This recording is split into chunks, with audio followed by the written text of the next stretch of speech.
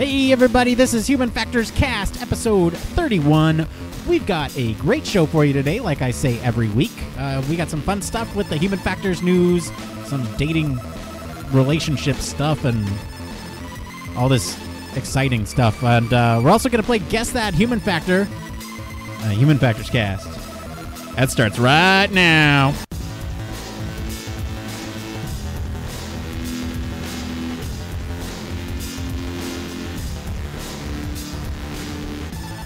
Welcome to Human Factors Cast, your weekly podcast for all things human factors, psychology, and design.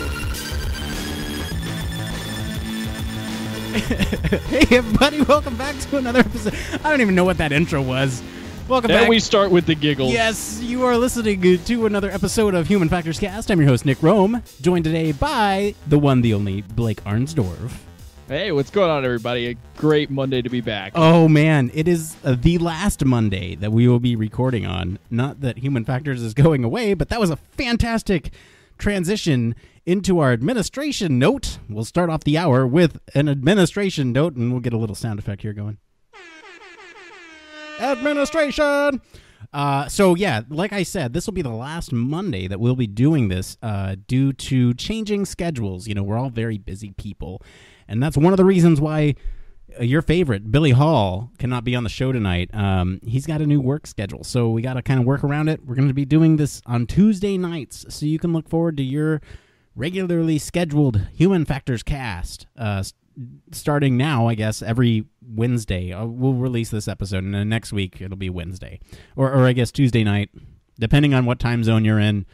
Yeah, so that's the administration note. Administration note over. Blake, how are you? I'm doing fine.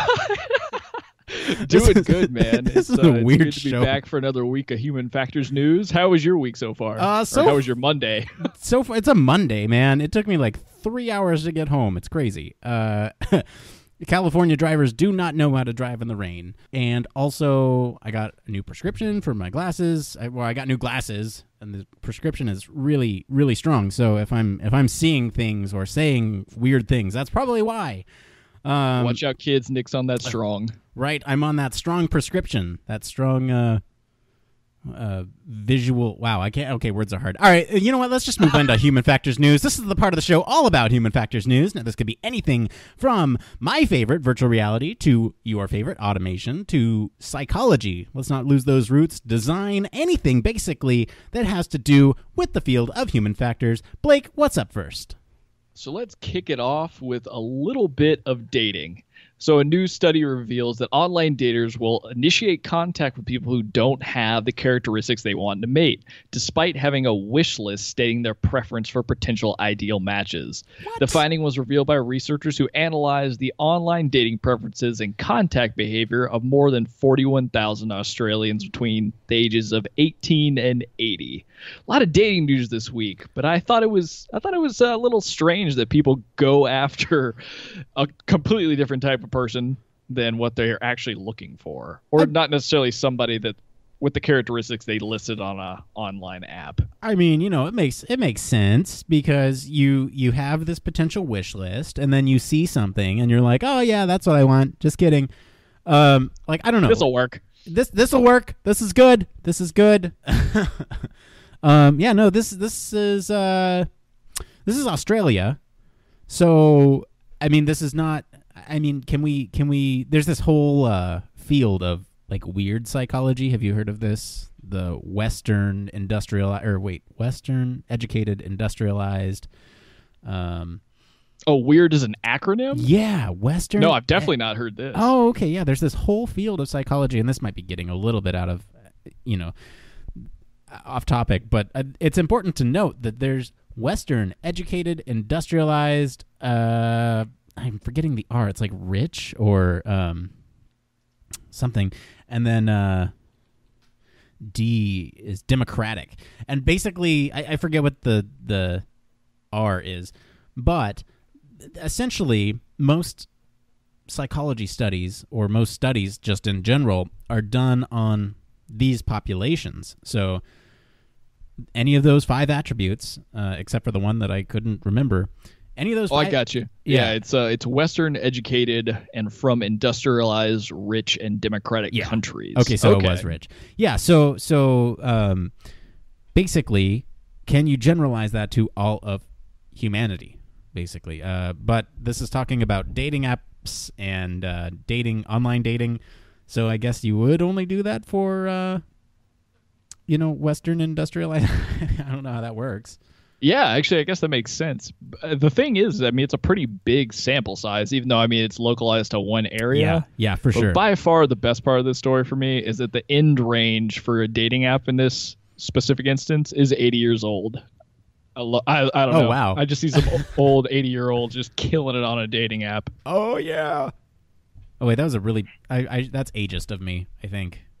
I don't know. I mean, no, it's cool. I mean, look, here's the thing. It's so hard to get out there and organically meet somebody, right? And I mean, they even say that in this article. They say how people go out about finding a partner is changing dramatically thanks to the internet, right? Where we were once limited to settings such as school, work, social gatherings, or local night spots, there is a much wider choice at hand online.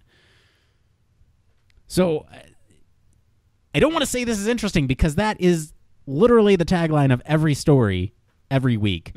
But yeah, I know it's the worst. It is the worst. I mean, it's cool. Or dang, that's another one. That is right another one. It's nice to watch society change so dramatically though, because it wasn't too many years ago where it was insane to be thinking, oh, I'm going to meet people on the internet. Yeah. Oh, I'm going on a date with somebody on the internet. I mean, taboo, now it's commonplace. Right? It was taboo. They made a whole movie and a whole TV show out of this phenomenon called catfishing, which is somebody pretending they are somebody else online. Yeah, it's changed a lot. They're basically, yeah, you're right. Octogenarians is what they call them. They don't want to call them 80-year-old. Octogenarians. All right. That's all right. an epic name. So, are you ready for the next one? Well, hang on. Closing thoughts? Yeah. If you are online dating, stick to that wish list because that's what this story was about, right? And if you see something better, if you see something that you think might be better, just remember that wish list should come first. All right, what's up next? All right, yeah. So given the chance to see into the future, most people would rather not know what life has in store for them, even if those events could make them happy, according to new research published by the American Psychological Society Association.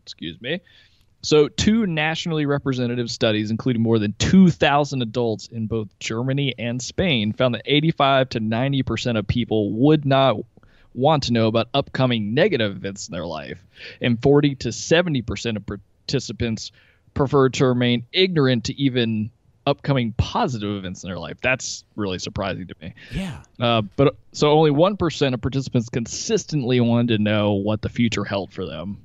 So Nick, what do you think about this? So I mean, this is the whole idea of pleasant surprise would be no more if you knew exactly what would happen, right? I think that's why the percentage for wanting to know what's positive is a little bit less. You know, these numbers make sense to me. If you knew that something bad was going to happen, that part doesn't make sense to me. But the fact that knowing that something good happens a little bit more, like more people want to know what happens in a good way. That makes sense to me.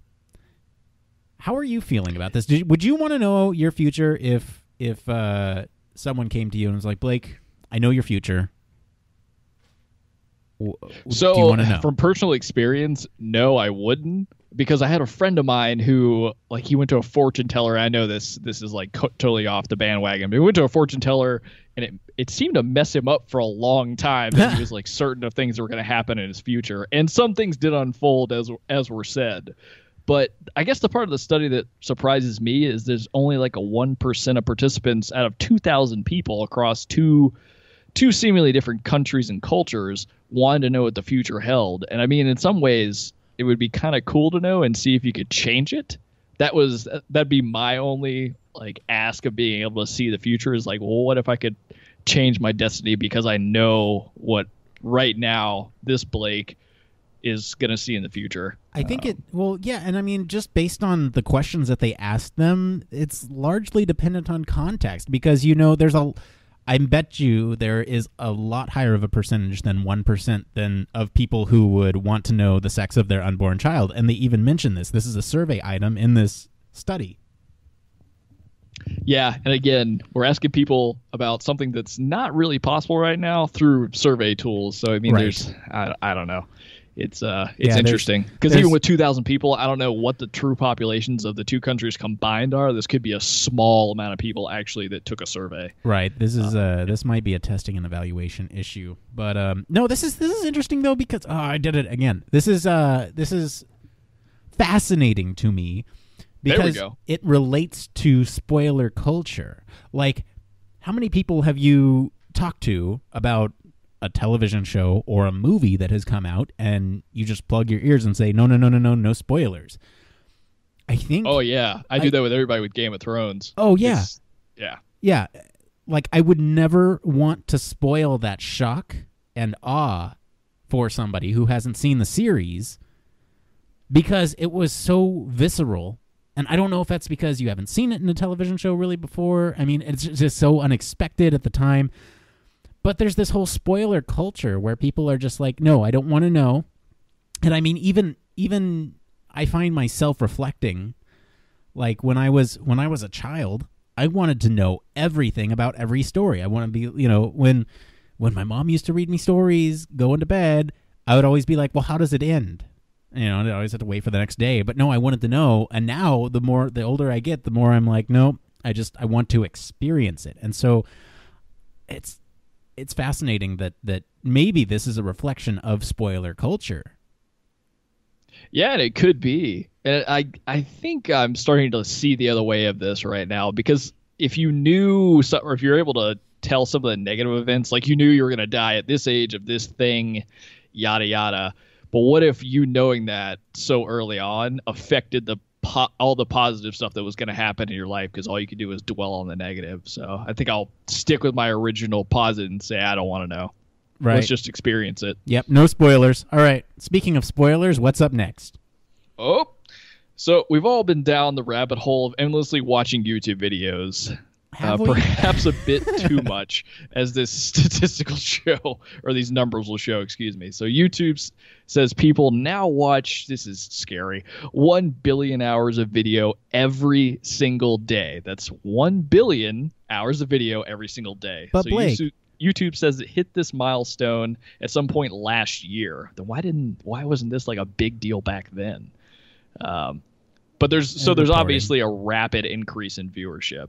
So for reference, 1 billion hours is equal to over 114,155 years, something like half the time humans ever even have been on this planet.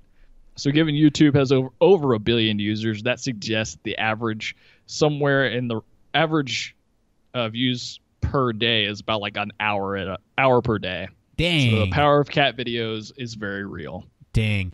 This I'm just, how do you fit 114,000 years in a single day? I don't even know. That time. But this is kind of like the dating culture thing, how it's just a shift. Like we're turning to different devices for entertainment and even news, it seems like. And YouTube is a big place for that. We've become a consumer culture. And it's to watch it unfold, right? Like, I feel that in the future, robots will take our jobs, and the only jobs left will be those which are for creators. So the only thing left will be to make artistic content, and everything else, the day-to-day, will be handled by computers and robots. I feel like this is coming. And the fact that we're shifting towards watching 114,000 years worth of content in a single day across all human beings, that's astounding to me. That is crazy. Yeah, so I mean, the time is nuts, but what I find really interesting is it's this moving away from our traditional types of media, like into the internet. and mobile devices specifically, I think. So I don't know. It's crazy that there's that many people that use one service. Even more insane that many hours are spent using a service like YouTube. But I don't know. The world is shifting. I think you're heading in the right direction, talking about a lot of automatization of jobs now, and content creation being a big job for humans in the future. Right. All right. What's up next? All right. So driving, and death. So if succeeding control of your car to AI scares you, this demo is not going to ease any of your fears. So this demo created by a 17-year-old, that is awesome and awfully young, 17-year-old designer and engineer. If I mess your name up, send me an email and I'll apologize. I think it's John Hoonerman. Close enough. The application acts as an ongoing project journal. So his goal is to create a fully self-learning agent capable of piloting a car in a 2D environment. This is the crazy part to me. So this application is built on JavaScript, just basic JavaScript, and the application allows website visitors to watch two cars pilot their way around pre-built obstacles. So the users are building those obstacles. Or you can up the ante and build your own roadblocks. The cars are capable navigators. However, they struggle when users draw items onto the map. But for every obstacle the tiny cars run into, the deep learning algorithm that, again, this 17-year-old designer and engineer has built in Germany figures out what's good and what's bad. And over time, that algorithm is going to weed out the bad behavior until you're only left with well-behaved cars in a 2D environment. So the premise of this basically is it's a web-based thing, and you have these little. They look like ants to me. They're cars, though. They're supposed to be representations of cars, and they have a set of sensors that go off in any direction that you would find on an automated car. And users can go in and draw little shapes, and the cars will actually try to learn how to avoid these. So it's object detection and object avoidance is what this algorithm is doing. Yeah, which doesn't seem all of that insane, but I just thought it was pretty cool that it's built on just straight up JavaScript and it's thrown on the internet and that it continually learns. I mean, that's the whole machine learning paradigm is very interesting to me. It's a big thing right now. I agree. And I mean, this is like, I'm not trying to undersell this at all. This is a 17-year-old who built this in JavaScript to illustrate a complex problem that a lot of the world's engineers are experiencing right now. This is phenomenal. This is pretty cool. Like, we've come a long way from Hello World, right, with this. Oh yeah, I know, right? Like, I think I'm lucky if I can make a calculator work in code, but this is I'm watching these things go around and around, and I'm wondering if there's even a let's see. So there's not like a website you can go to try, or is there?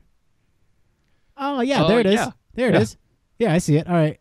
Hang on. Okay, so these guys are driving. Can I... Oh, yep, I just drew something. Okay. I'm trying to do this live in the moment. Wow, they are, like, avoiding everything. I wonder if I just, like, circle in. Well, that's the thing. I wonder how long it's been available now. Yeah, and how much data it's collecting. That's what's really, like... Oh, I got them both stuck. They crashed into each other because of the limitations of the screen size. So interesting. Yeah. That's interesting. Well, the code is available on GitHub if anybody's kind of interested in how much data has been accrued. I'm sure you can poke around on there. Yeah, you can also go to figure it out. His name, Jan Hoonerman, .com/projects/learning-2-drive. Now, again, for all our listeners, we do post all these links on our Facebook page when we post the show notes, when we post the show, so that way you can both listen to us and read along and check out these articles. That being said, Blake, what is the next article up next? So we've talked about this a few times over the past couple of weeks. Seems like every week. And this has to, every week. It's been brain-computer interface system, so BCIs. But a new brain-computer interface system allowed 3 paralyzed individuals to type words up to 4 times faster than the speed that had been demonstrated in earlier studies. The promise of brain-computer interfaces, or BCIs, for restoring function to people with disabilities has driven researchers for decades.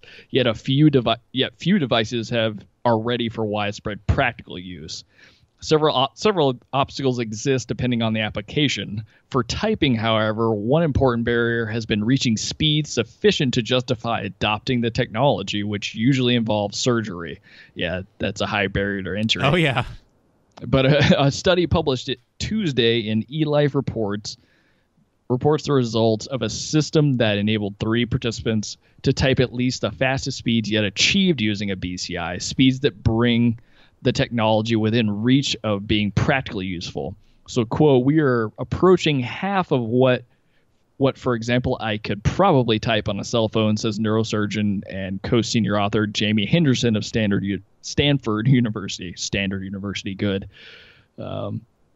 So this is really hopeful. The only part that bums me out is that it's half the speed of what you can do on a cell phone. But I guess that's looking at the glass half empty, and that's not what this is about. Yeah, I mean, if you think about this in terms of information processing, they say here that the patients achieve 2.2 and 1.4 bits per second. What that translates to in terms of like words per minute, I'm not sure.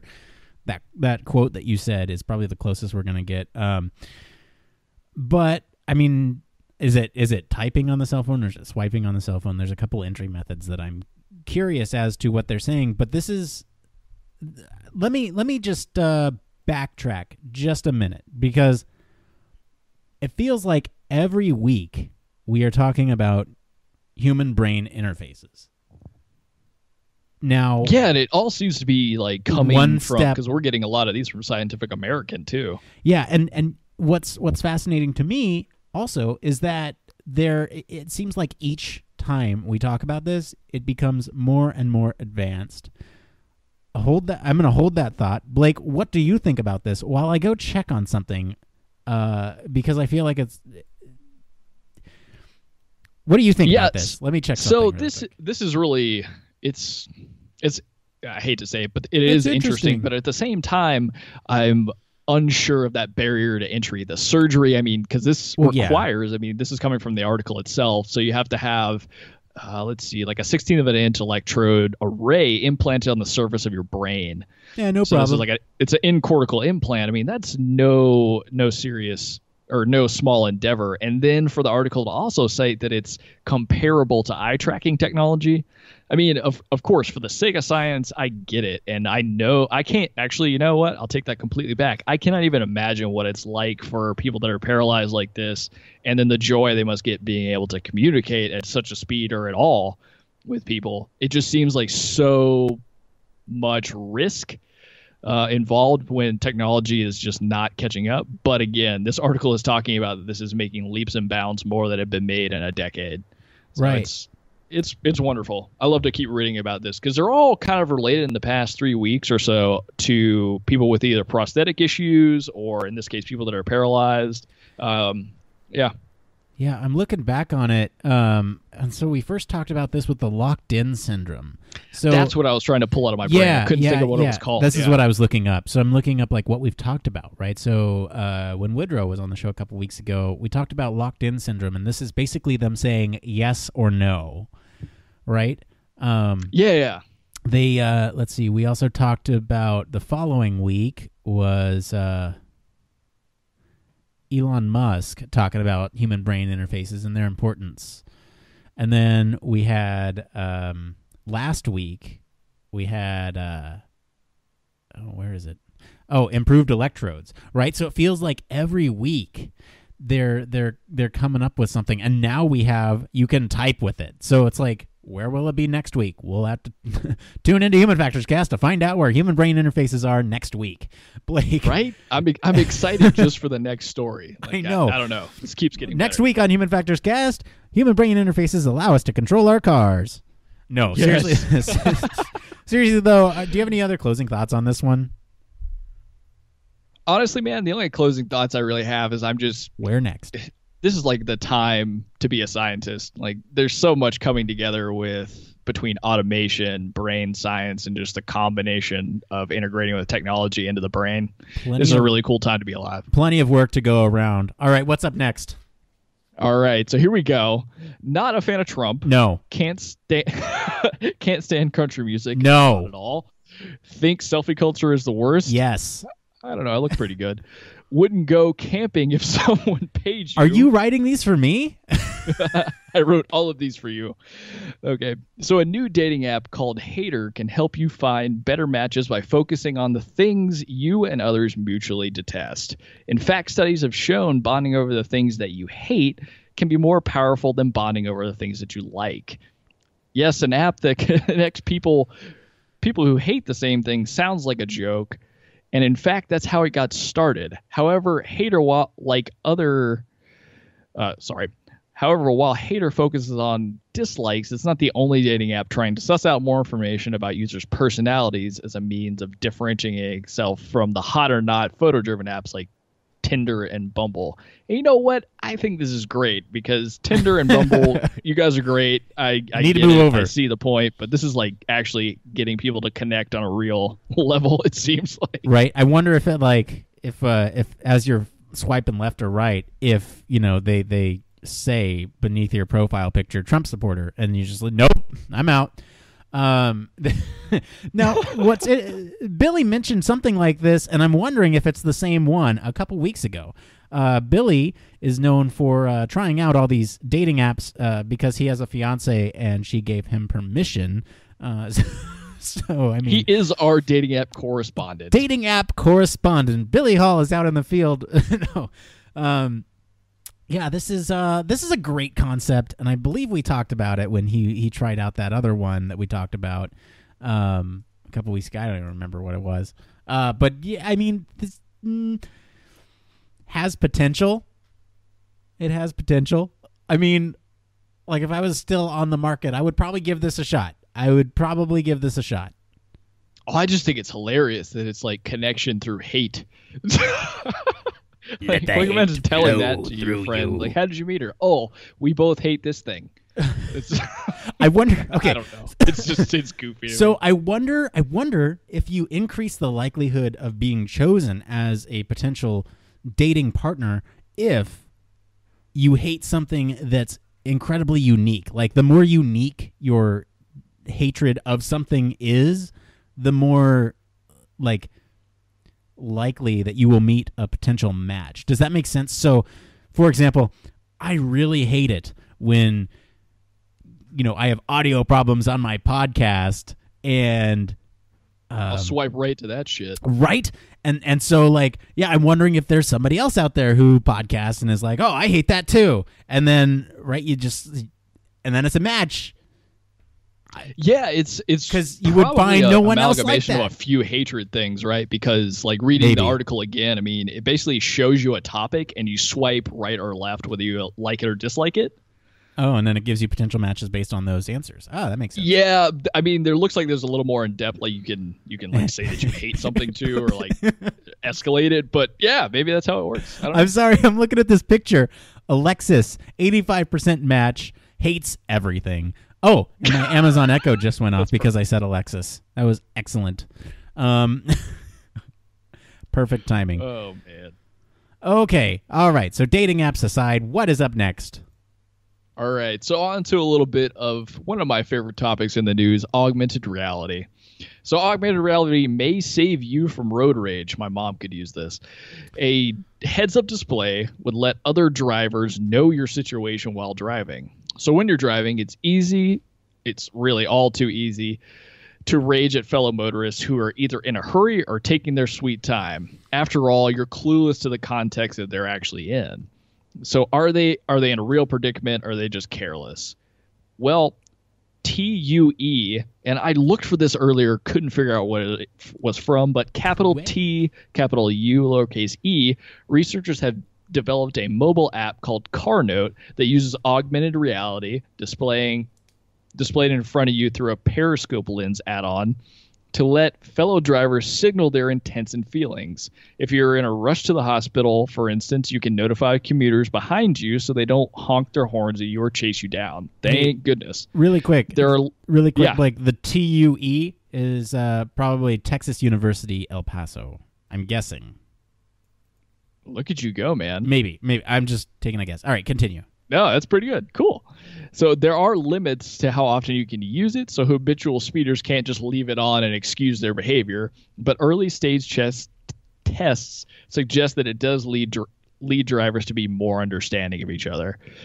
So like I said in the middle of the story, my mother could use this sometimes to understand the context of other people driving. But it's kind of a sweet idea. What do you think, Nick? I think I could have used this today. Because, I mean, being on the road when it's rainy, like, sometimes I saw a couple oh shit moments on the road today where people were just driving carelessly, and if they could have been like, hey, I'm driving like an idiot, don't be behind me, it would have been amazing. That's very true. Very true indeed. The thing that it's a great idea, but it's one of these that you're going to need to get it implemented quickly and in good position because we all know that we're not that far from fully autonomized cars. So, I mean, the lifespan of this thing isn't going to be forever, right? Yeah. So now's the time. I'm telling you guys. I'm just like, what's the input method? Did they say what the input method is in this article? Because I feel like if I'm driving, the last thing I want to do is like type a message that gets, text on my phone, whatever, that sends out to other cars, right? That's not safe. Yeah, see, that's the biggest problem I saw too, and I'll piggyback on that. I mean, it does say that it's a Periscope add-on, so the only way I can think of you could use it in your car is through your mobile phone. Like make a quick video, Periscope app. Make a quick video, and then send it off to the people. And I mean, it lets you live stream, right? But you'd have to be interacting with it. That's going to just provide a more dangerous situation. I mean, the article even calls out kind of another downside of this whole idea is that you would need it more so built into the car as a heads-up display for it to be really that useful, and maybe using voice control instead of any kind of physical input. I agree. Yeah, this is I don't know. It's okay. I'm kind of lukewarm on it. It's neat. I like augmented reality and all, but I mean, it seems like they're really stretching with this one. Especially because the communication between cars is getting better and better and better. So, yeah, cool little goofy idea, but AR is what it is. So, we ready to move to the next one? Yeah, let's go for it. All right. This guy's really might scare you. But anyway, have you heard a tiny bug in Cloudflare's code, I can't emphasize how tiny, nicknamed Cloudbleed, has led to an unknown quantity of data, including passwords, personal information, messages, cookies, and more, to leak all over the internets. And when I say tiny bug, I mean it. So the vulnerability was produced by a single character in Cloudflare's code being incorrect, causing data to be written to the wrong drive. Whoops. So the good news is the vulnerability was discovered by Google's Project Zero security researchers. But the bad news is pretty bad. And the bad news is that Cloudflare-backed websites have been leaking data for months, dating back to September 16th. So Cloudflare's clientele includes heavy hitters like Uber, OkCupid, and Fitbit.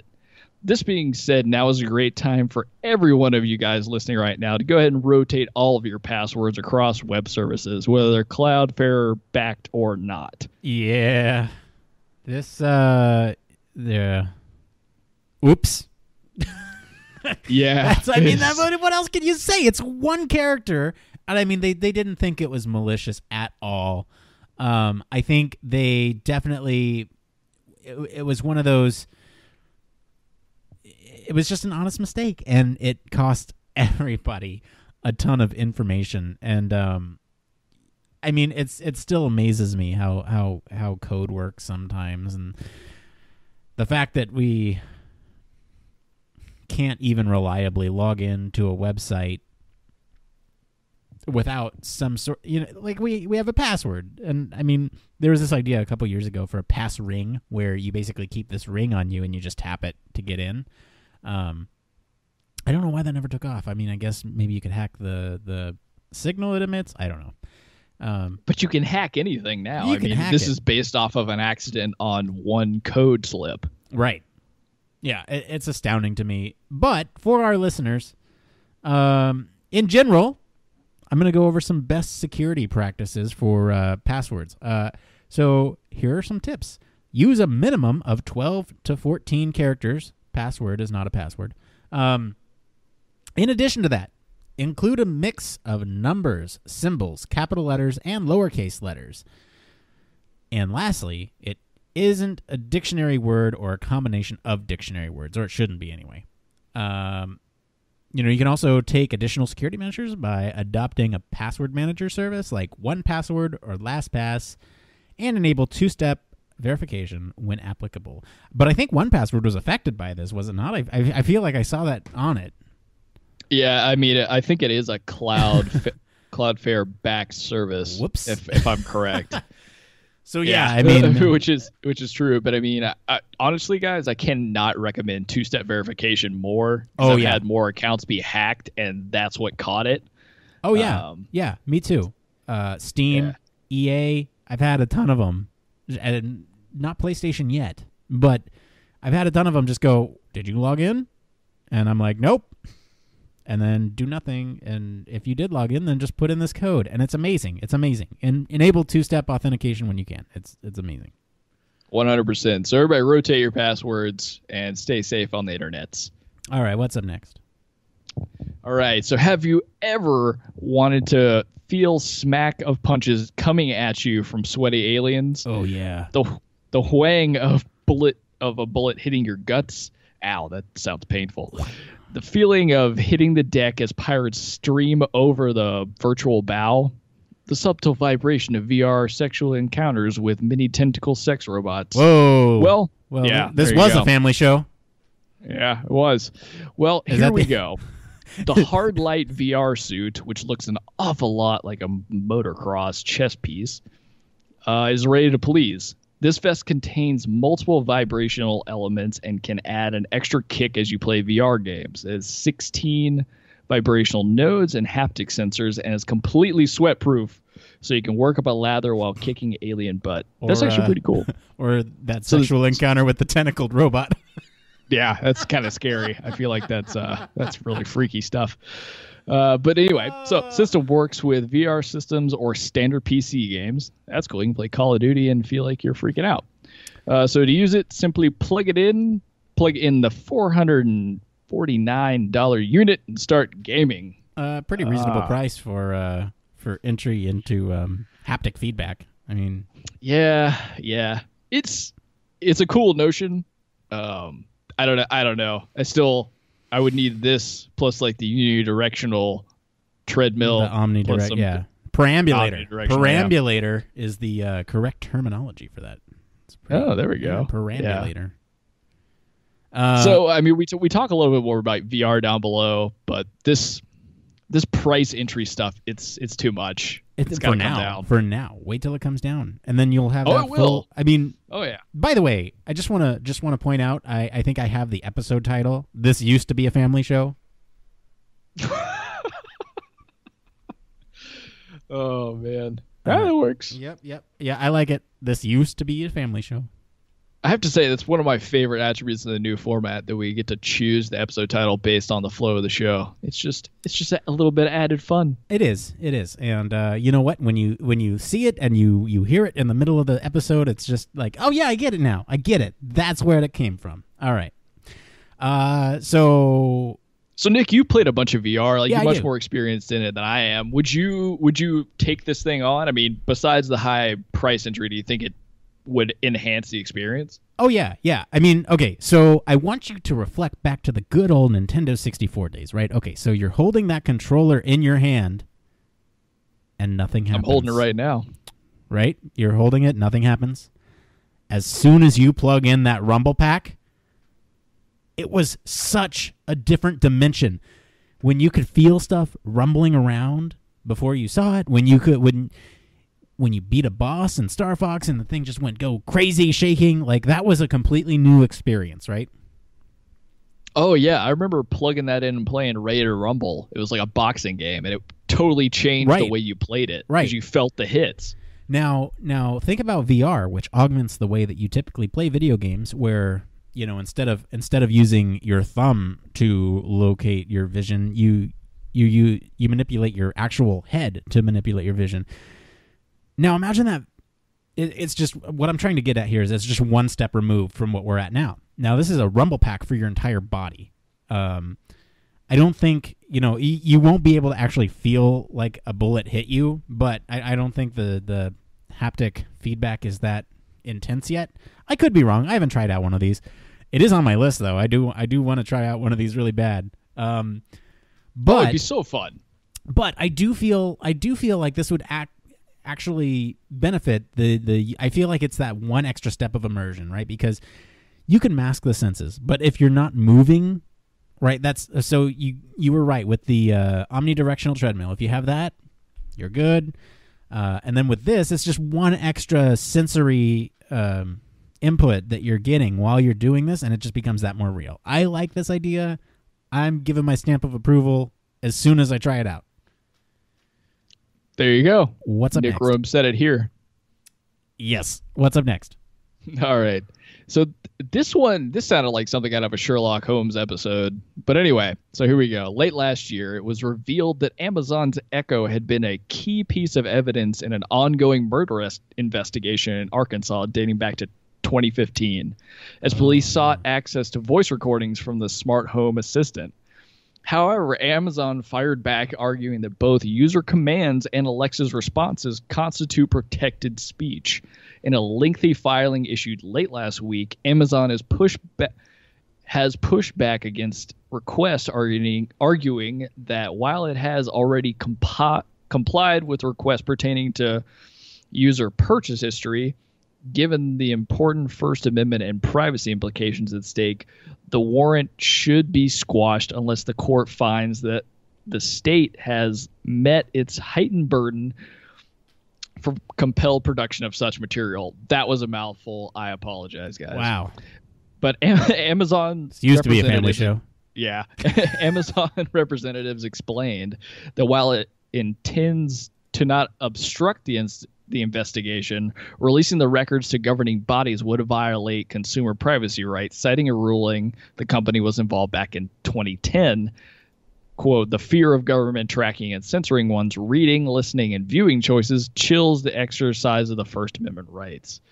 This was a nuts one for me, man. Like the fact that the Amazon Echo so quickly was involved in being evidence in a murder investigation, and then the kind of real conundrum we face with Amazon having to be like, well, we got to protect our users. What if this was happening to a bunch of people, or how safe are they going to feel using their product in the home? Right. I mean, Nick, you have one of these. What I do. You think? I think the FBI is probably listening to us right now as we podcast, and they subscribe to our podcast. It's fine. That's right. They do subscribe to our podcast by going to iTunes and checking out Human Factors Cast, and they leave us a great 5-star review. Like you should too. Okay, that was enough of a plug. Awesome. Yeah, I like that segue. No, this is I don't know. So I'm conflicted. So on the one hand, I don't care that there is an always listening device in my home that can listen to every word I say, and it does. It listens literally to every word I say. There are probably servers somewhere that is recording every single word and storing it. Now, on the there are devices in our pockets that do this, and I think I mentioned this on another show. But the phone that you carry on you in your pocket does this. It can do this. So, I mean, that's the real cost of using these things. Now, in terms of Amazon protecting their privacy rights, I'm like 50-50 on this one. I'm like, yes, on one hand, like, it is a personal device that they have in their home. And to have that device tell on you when you've done something bad, potentially, that sucks. because you've basically done it to yourself by buying this device. But on the other hand, if you have done something bad, then that's your fault, and the court should be able to seize this device or the records from this device and convict you. So I'm going to say it's okay. Yeah, this is a real sticky one for me. But we talked about this last week. If you have an Android, it's always listening to you. And even when you're not using like OK Google, there's websites you can go to and you can listen to all the hot phrases that it's recorded. So I mean, it's out there, it's sitting on servers, it's accessible. I think this is just something we're going to have to get used to as part of our future. Because I mean, smart homes are coming, and it's not going to be just Alexa. It's going to be a bunch of devices in your home, from your refrigerator to your couch to your belt. So I don't know. It presents a serious conundrum, because if your data is really no longer that private, what does that mean for you? But if you're, I don't know, a typical law-abiding citizen, by this no stretch of the imagination, right? What harm does this do? Exactly. If you had nothing to hide, then why are you scared? Okay. And if you do, don't buy the stuff. It's fine. Right, there you go. All right, Blake, what's up next? All right, so back to YouTube and some more virtual reality. So YouTube has already perfected the art of mixed reality videos that show the VR world and the real world at the same time. So picture watching somebody play a VR game and seeing the game behind them. So a great example of this is the video of Conan O'Brien's virtual trip to outer space, taken when he visited YouTube's VR lab. I've got to check that out. So the video's platform technique still can't capture the whole picture, however, since VR headsets get in the way, so you can't actually see the face. You're occluding the eyes and some of the expression. But of course, Google Research and Daydream Labs teamed up to solve this problem with the help of machine learning, 3D computer vision, and advanced rendering techniques. The user's face is scanned and reconstructed as a 3D dynamic model. Now you can see your face as the alien enters your field of view, and Google hopes to make this technology available to YouTubers and creators as VR becomes more widespread. I was kind of perplexed by why they bothered doing this, to be completely honest. The reason being is that you see this in advertisements all the time. You see, when there's this Battlefront VR commercial that came out back when before Rogue One was a thing, and it showed the guy's face and how expressive he was under the mask, because our human faces show a lot of emotion. And so I don't know what kind of modeling they're using, but I can imagine where it could potentially boost YouTube views if someone is seen to have a good time in virtual reality. You can't see them normally, but with this technology, you can project having a good time behind that mask. I just thought of another application for this that might span ratings, or that might span beyond ratings. So imagine you and I, Blake, are sitting in a virtual space. We are both in VR in a rendered environment, and we're sharing this space, and I look over to you, and all I see is your avatar with a PlayStation VR on your head or something like that. Now, if I could see your face, even if it's just virtually constructed, I at least have it feels a little bit more real to me. I'm not looking at just a headset. I'm looking at you as you are wearing the headset, but I can also see your face behind it, so I know it's you. It's almost like an identity thing for avatars. That's kind of where I'm at. I don't know. Yeah, I mean, I can see it for that purpose, for sure. But this seemed to be like a watching people playing VR through YouTube type of thing. Because I mean, yeah, being able to have a much more immersive experience by not seeing the VR headset of your buddy who's playing a game with you, or you guys are watching TV together or something like that. But this seemed like for content creation, which, I mean, I've seen plenty of videos. I mean, the Alien one for sure, where people just strap on the headset and you see enough of a reaction out of them that ratings are definitely high. But I mean, I could see your point for sure. Yeah, I mean, I think it's more about the technology and less about the watching people play VR. I don't know. All right, what's up next? All right, so Disney's kid-friendly browser game, Club Penguin, is famous for rapidly banning the use of foul language. Now that the game has only a little over a month to live, players have turned to getting banned for foul language into a speedrunning challenge. Yeah. With the current... Yo. Oh, I was just saying, yeah. Let's get banned. Go ahead. With the current record time under 40 seconds, that is so fast. And this is held by the Canadian hero himself, 2KRN for you.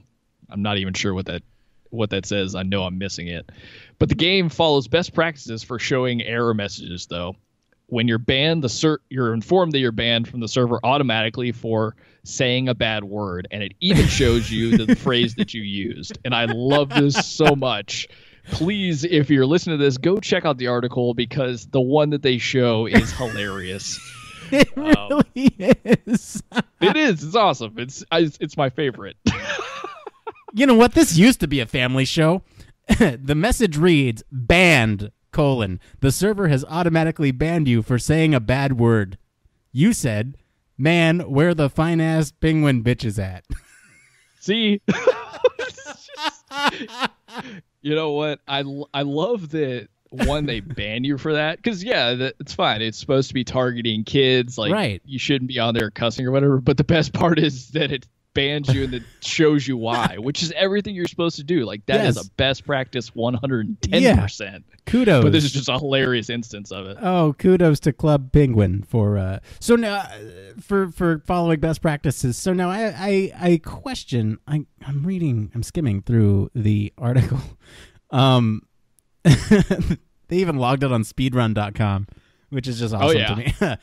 Okay, so for context here, they are going from a fresh browser window, right, to getting kicked off. Now, I believe this is signing up for an account as well. So, oh yeah, you have to enter your email and it's a legit account service type thing. Right? Yeah. Okay. So you have to search for it. You have to log in. You have to make an account, and then you have to verify that account, and then you log in after the account's verified, and then you get kicked. I'm watching it right now, and literally in the time that we're talking about this, they have opened up the window and have already gotten banned. This is pretty amazing. Pretty amazing. They didn't use that phrase, but I think that phrase... Oh, hey, there it is. Oops, you used a rude or inappropriate phrase. There it is. Okay. Well, I think epic stuff. We're going to go get banned from Club Penguin after this. What's up next?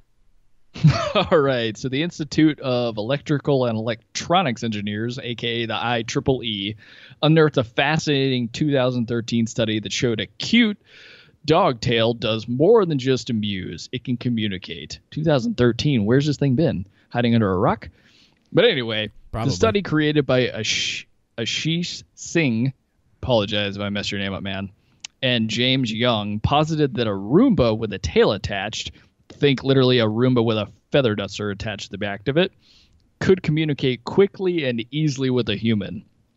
For example, having a fast, excited wag could mean that things are going okay from the Roomba's point of view, while a slow side-to-side motion could show disdain or mean disdain. So these tails are posited to be a cheaper alternative to microphones or speakers that still allow for human interaction with robots. Now, this was just a trip to me to look at. Like, it's 100%. It's a Roomba with a tail on it. It is.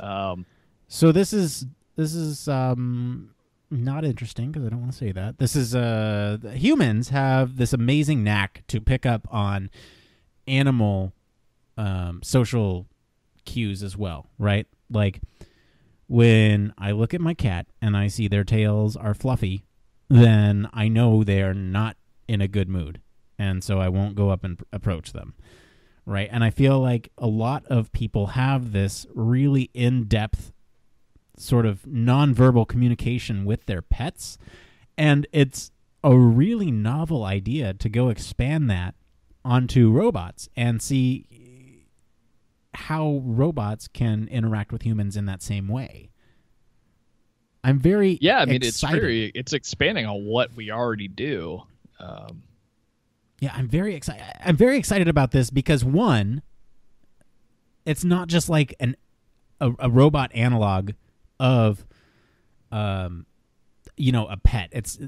I saw in the news there was this thing where they like disguised a robot as an animal so they could go put it out in the wild and get pictures, but they had to get all the idiosyncrasies, I guess, of that animal's nonverbal communication right in order to implant it into these societies. But this goes beyond that, because this is an actual device with function for the human, and the human can tell system status in a non-traditional way. You're ultimately going to be developing a very different kind of relationship with technology. That's literally what you're doing. You're all of a sudden understanding it on like a gestural level, right, versus just looking at your phone. You're now seeing kind of how the robot's interacting with the world. Does it need help? Right. Is it doing what you think it should be doing? Quick shout out to Kirk Hamilton over on Kotaku Split Screen. He does this as a joke. He got a Roomba a couple weeks ago, and he does this weekly Roomba report on their podcast. It's ridiculous. He treats it like a pet. I just thought it was funny. We should let him know to put a tail on that sucker. Right? Yeah, he put a tail on it, and then he could do his next Roomba report with a tail. Okay, this is the last one. What's up next? All right, guys, we're returning to Disney for the final story of the day. So Disney, of all companies, has developed a method for wirelessly powering an entire room using free-roaming wireless power. So free-roaming wireless power has been a dream of engineers since the days of Tesla, the man, not the company, and Edison, waging their war on innovation, but a number of technical hurdles have prevented it from becoming a reality. The folks at Disney Research have revealed that they successfully built a method to provide full coverage of an average room and power all the devices one might need in that room. So this includes like your phone as well as just regular devices like lights you'd find in a room. There's only one drawback. The room has to be specially designed with a giant copper pole in the center of the room, so it's not quite so average after all.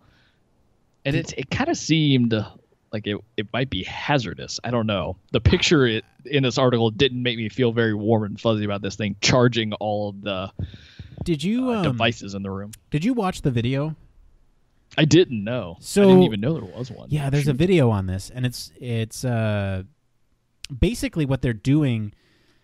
I gotta hand it to these guys over at Disney Research. This is awesome. This is a pipe dream that I've had for a very long time, and they've come up with. So basically, what they do is that pole in the center of the room, I believe it works off like magnetism. So it's actually creating magnetic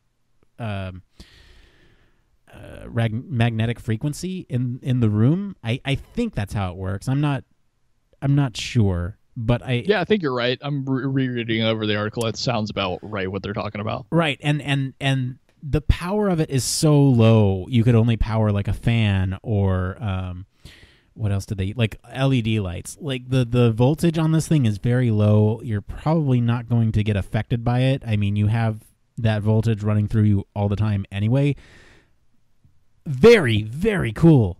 Very cool. I would love that they have basically this LED ball that they have in this video, and they're just tossing it around, and there's no cords, no nothing, no even no electronics inside other than the LEDs themselves. It's really fascinating to watch, and the fact that we're there, and this is by Disney Research. Imagine the next time you go to Disneyland, you're going to walk into a room, and stuff is going to be floating and flying without any cords attached. It's gonna be something, man. Yeah, man. The Haunted Mansion is probably about to get a whole lot sicker. So props to Disney. Yeah. Oh yeah. All right. Do you have any closing thoughts on the news stories this week? No, not really. A lot of Disney, a lot of YouTube, but Disney, all YouTube, interesting. Google. Human brain interface. All right.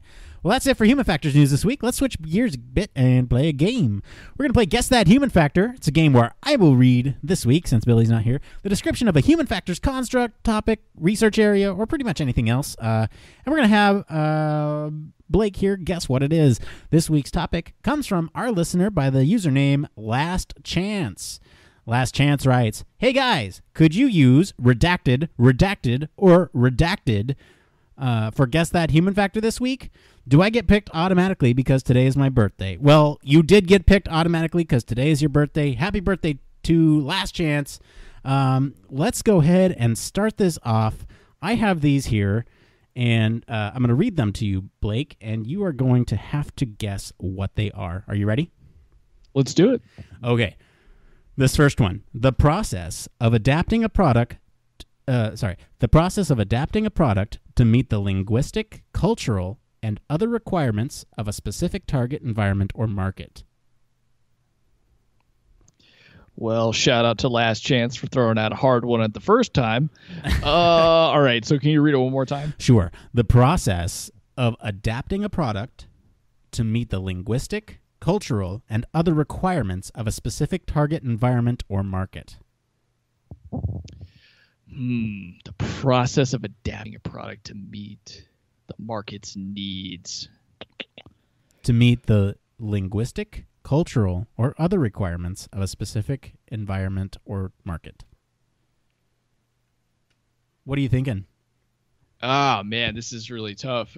I think it's throwing me off because it's linguistic, but it actually, funny enough, it's making me go back to that bidet story we wrote, because that's all I can think of. Like, because you're basically adapting something so it's everybody can use it, or people in that culture understand it. Right. It's not cultural adaptation. That doesn't make any sense.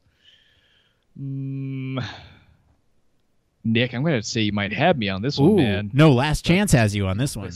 Yeah, Last Chance and stumped me one time. Happy birthday. You got Blake. Just take a stab in the dark. Take a stab in the dark. Yeah, all right. Linguistic, cultural. So in my head, you're doing a little bit of research about wherever this thing is going to be deployed. Right. So it's kind of like market research, but that's not quite the end of it, because it's a process of taking that and then making observations based on where it's going. Right. It sounds like something I would do, but I can't put a name to it. Let's go with